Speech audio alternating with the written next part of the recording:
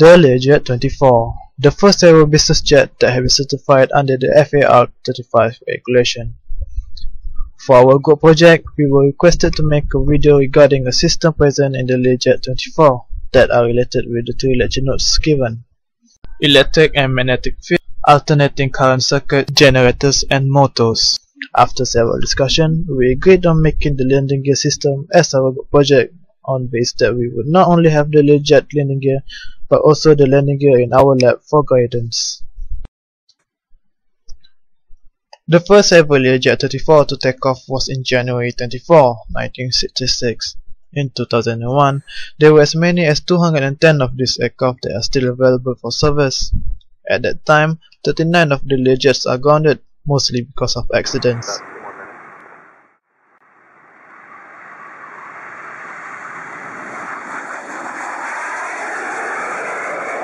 University Tun Hussein acquired one of those aircraft back in 2012. The Learjet that UTHM bought is an 8-seater aircraft powered by two General Electric CJ610 turbojet engines, with each providing over 13.1 kN of force. The Learjet 34 can be categorized as a regional private jet with a flying range of 2,728 km. The aircraft are equipped with a retractable tricycle landing gear, meaning that the landing gears are able to retract back to the fuselage and wings when not in use. The wheels are arranged in such a manner that it forms a triangular shape, hence the tricycle landing gear. The main function of the landing gears are to provide a medium for the aircraft to maneuver while on the ground. Such motion can be seen when the aircraft is landing, taking off, and taxiing.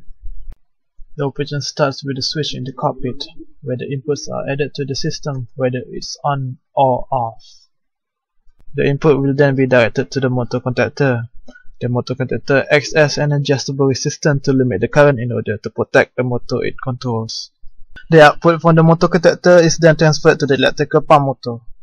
The motor is a direct current motor that changes electrical power provided by the motor contactor to mechanical energy that pumps hydraulic fluid in the system. The hydraulic pressure from the electric pump motor is then directed to the selector valve. Here, the selector valve will control the pressure flow direction to the required actuator, depending on the input. Finally, the hydraulic pressure arrives at the selector actuator. The actuator will retract the wheels and close the landing gear door, or open the landing gear door and extract the wheels.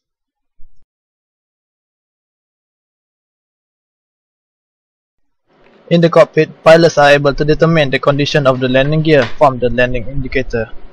The green light indicates that the landing gears are fully extract or fully retract and lock. The red light indicates that the landing gears are not locked and free to move. At this state, the aircraft is not safe to land. The following direction flow are for the landing gear operating system. First of all, the input from the cockpit to the switch will allow AC current from the main battery to flow to the inverter. The inverter will convert the AC to direct current. The current will then be directed to the motor contactor. Here, high current will flow through the motor contactor to the electrical pump motor. The pump motor will convert direct current into mechanical energy to provide pressure for the hydraulic system.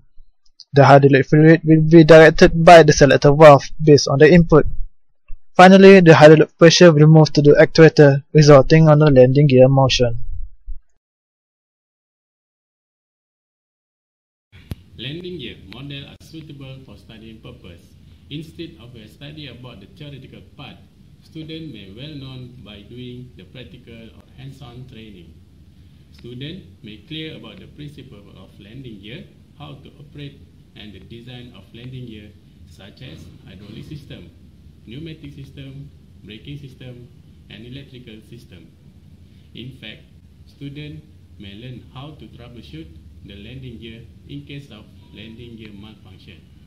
To conclude our video, the landing gear system of an aircraft plays an important role in most aircraft operation. This includes the Learjet 24. There are also a lot that we can learn from landing gear system in the electric and electronic perspective. We hope that you enjoyed the video and learned as much as we did. Thank you.